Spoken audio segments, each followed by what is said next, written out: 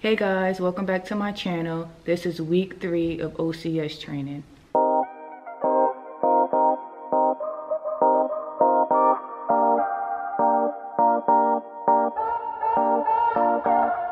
So guys, as you can see, I am wearing a black OCS neckerchief. I forgot what these are called, but I'll call it a neckerchief.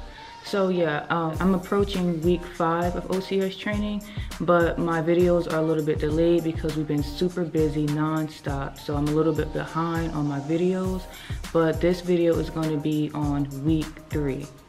So in week 3 is the first week of training, but I've been here 3 weeks because we had 2 weeks of reception / quarantine. The first thing we did in week 3 is we did a black and gold obstacle course, and that's pretty much the start of training. And after we complete the obstacle course, you're officially phased up. Then you'll get one of these black and gold neckerchiefs that I'm wearing. And we also had a class up ceremony after the black and gold obstacle course, and that's when they issued us these black neckerchiefs. So in the 3rd week, I was given a position of first sergeant. You'll get positions handed to you where you have to emulate your position. For example, if you get a commander's position, you have to emulate what a commander would do. If you get an XO, you have to emulate what an XO would do. I was given first sergeant, so I had to emulate what a first sergeant would do.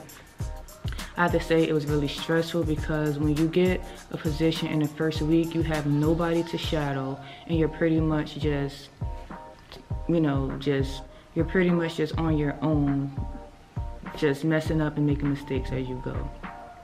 So one thing I want to tell you guys about when you get your leadership position, you guys want to be confident as much as you can, even if you're more so like me, where I'm kind of like an introvert and I'm out of my element. I'm not used to telling grown people what to do, bossing them around and, giving orders, being loud spoken, having to march 159 other OC candidates like myself, people not really wanting to, respect you or listen to you, and it gets really tough, really frustrating. I was really overwhelmed with my position, but overall, I think that, I handled myself pretty well. For somebody who didn't have, someone to shadow, I think I did an okay job. I know that I could improve a lot more, so I will be getting a second leadership position. Everybody will be getting a second one, but it won't be, a high position like a first sergeant. I'll get something like a platoon leader or a squad leader, something like that, something of a smaller position, or maybe a platoon sergeant. So you will be graded on those positions on how you did. That's why I recommend that you guys really try and do your best. It's unfortunate if you're given a high position like me in the first week. So we did a lot of classroom training that week where we had to have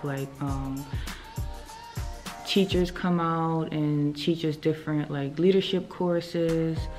I'm trying to remember, what else did we do? Just a lot of classroom training. Also in that week, we had 2 more obstacle courses where we went out to a field early in the morning. We did these little team training events where you had to work together as a team, far as figuring how to get out of situations. I'll give you guys an example of an event we had where it'll be a big ditch of water. It'll be a big ditch of water, and you have to get you and your teammates have to get across it, and you have to pretty much work together as a team. So it'll be different courses like that. You'll do climbing up a rope and just pretty much putting your heads together and learning how to work together pretty much. The second part of that obstacle course, we went out to this big field where it was similar to our black and gold, but a little more intensive. where you have to do things that's like really high in heights. You have to climb ropes, jump over walls. You have to jump on logs, balance yourself, learning balance, going up and down, climbing up, like, I don't really know what to call it, like climbing up like walls and then climbing down, like, you know, head first. So it was really fun for a lot of us. Me, I'm not an obstacle course type of person, especially with heights. Like, that was like my weakness, was the heights. Like, you have to climb up this really tall wall and you have to like slide down from a rope, and it's like high and it's like inclined and you're going down like that. So that was really scary for me. That I couldn't complete that. I'm not gonna lie to you guys, I couldn't complete that part, but everything else I did complete. I'm not the best rope climber, so don't feel bad if you guys aren't, you know, the best rope climbers. There's a lot of people that, you know, never climbed a rope before and they couldn't do it. But as long as you try, as long as you put in effort, you'll be fine. What else did we do? We also went to the DFAC for the first time that week. The DFAC was pretty good. At first it wasn't the greatest, but it got better as time went on. So we no longer had to eat MREs or what they call hot eggs, where they bring the food in the tubs and you eat outside. To me, that food wasn't the greatest. It was old, stale, and cold. But when we got fresh, hot food from the DFAC, it was so much better. We also went to CIF, where we get our gear issued to us, like our helmets, our salt packs, our medium rucks. What else did we get? Just a lot of field gear is pretty much what we got that week. And we also got laptops issued to us because we are doing lots and lots of classroom training, because we will have exams that we have to take. What else? We will have the history test coming up. That will be in a later video. So we are doing lots of classroom training.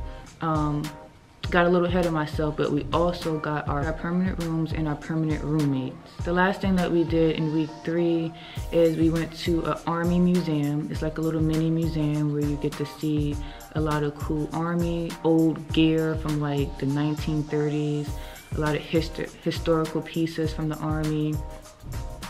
That was right after our class up ceremony. Okay guys, so that concludes this video. Hope you guys enjoyed this video. I hope that it was helpful to you guys on what to expect for OCS. If you guys know someone who's interested in OCS or coming to OCS, please refer them to my videos.